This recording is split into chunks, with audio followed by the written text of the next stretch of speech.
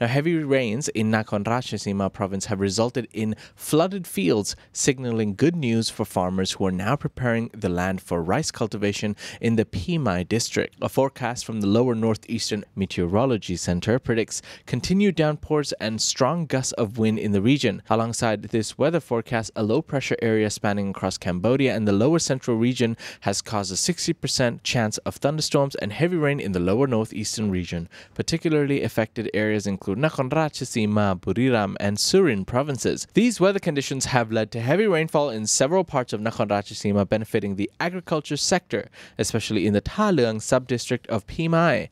Farmers are adjusting their land preparation by switching from plowing to preparing their fields for rice cultivation in flooded areas. Some farmers are also rushing to prepare the fields as they await rice planting season. Yut Hindong, a 73-year-old farmer from Tha Leung, shared the continuous rainfall in the Phimai district has flooded the rice fields, making it an ideal time for planting 10 rai of jasmine rice crop.